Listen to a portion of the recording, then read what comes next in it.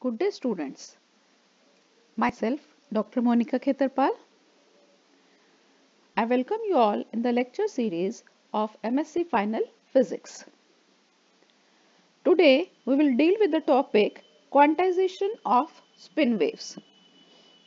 In our last lecture, we have discussed magnons and their dispersion relations. Spin waves are oscillation in the relative orientation of spin on a lattice. That means a spin wave is formed when in an atoms there is an random orientation of spins, and this random orientation of spin form a wave-like structure. And the energy of these spin waves is quantized, and the unit of energy of spin wave is termed as magnons. And these magnons, they are analogous to lattice vibrations or phonons. Now, in our today's lecture, we'll discuss the quantization condition of these spin waves. For this purpose, I am taking a system in which the total number of spin quantum number is n. That means if I have to find the resultant spin, then I am taking the magnitude of each spin to be let capital S. So the total spin quantum number will be capital N multiplied by S. Let the total spin is along the Z direction. Now, as we know that the total component cannot be along any particular direction because there is always precession of spins. So we cannot take the total S component to be as equal to Sz. There will be some component along X as well as Y direction. So I am taking a site which is denoted by P and assuming that spin at X direction is u exponential iota pKa minus omega t, and the spin which is along y direction to have a amplitude y v which is equal to minus iota u. So the spin along y direction will be minus iota u e raised to power iota pKa minus omega t. And since the spin is not along z direction because of precession, so we are taking the z component to be as Sz to be equal to S minus u square upon 2s.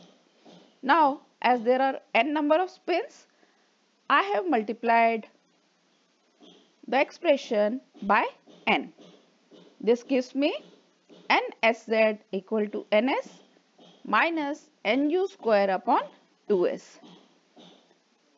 Ns denotes the total number of spins. So this will also be a number. Let me denote it by small number nk. This nk denotes the number of magnons which have a wave vector k. So my nk is n uk square upon 2s. From here I get my amplitude uk square to be equal to 2s nk upon capital N.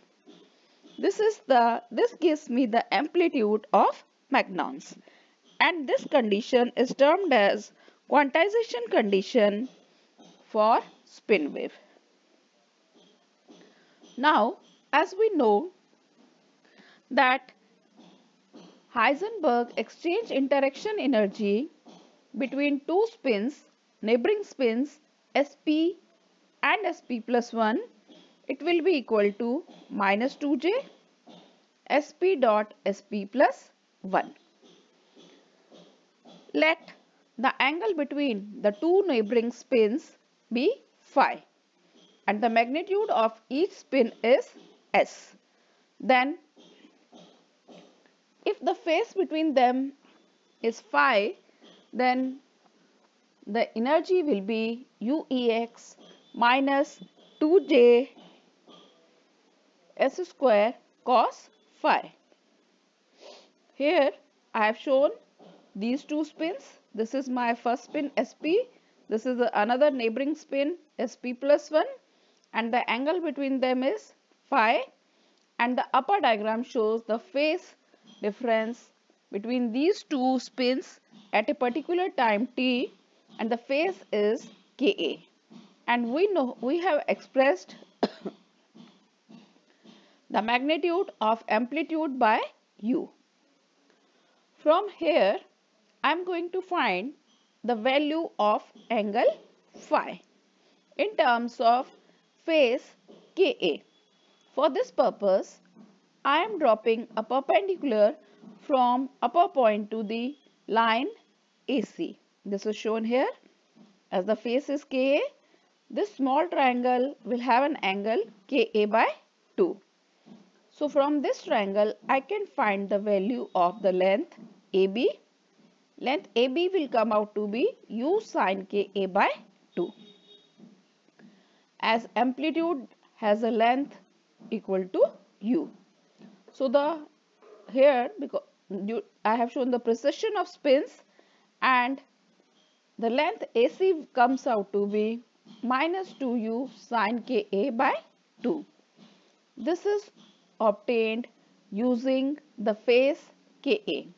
Similarly, from the triangle AOC, we can have a value similar as minus 2s sin phi by 2. So equating them, I can get the value of angle phi. From these two expressions, I get my sin phi by 2 to be equal to u by s sin Ka by 2. So cos phi, which is equal to 1 minus 2 sin square phi by 2, it comes out to be 1 minus 2u square by s square sin square Ka by 2. My exchange energy can be obtained by putting the value of cos phi. This exchange energy is minus 2js square multiplied by 1 minus 2u square s square sin square Ka by 2. The total interaction energy of spin systems is minus 2j n s square plus 4j nu square sin square Ka by 2. And since we know 2 sin square theta by 2 is equal to 1 minus cos theta, the exchange energy, total interaction energy comes out to be minus 2j ns square plus 2j nu square 1 minus cos Ka. So, as we know, if we have two spins which are aligned parallel, the energy will be equal to minus 2j n s square. Hence, the energy change, that means the excitation energy of a spin wave, will be denoted by this factor, which is 2j n uk square 1 minus cos Ka. And we have already find out the value of uk square, which is 2s nk upon capital N. So substituting the value of uk square, I get the excitation energy of a spin wave which has a wave vector k. It comes to be 2j multiplied by 2s small nk upon capital N multiplied by a factor of n 1 minus cos Ka. My excitation energy is 4js 1 minus cos Ka multiplied by Nk. And in our last lecture, we have derived the dispersion relation for magnons, which was 4Js 1 minus cos Ka equal to H cross omega K. Using this dispersion relation, I have my energy to be Nk H cross omega K. This expression clearly shows that magnons are quanta of energy H cross omega K. And we are well familiar with the fact that phonons are quanta of lattice wave energy. Phonons are quanta of sound waves, which also have energy which is quantized in terms of H cross omega.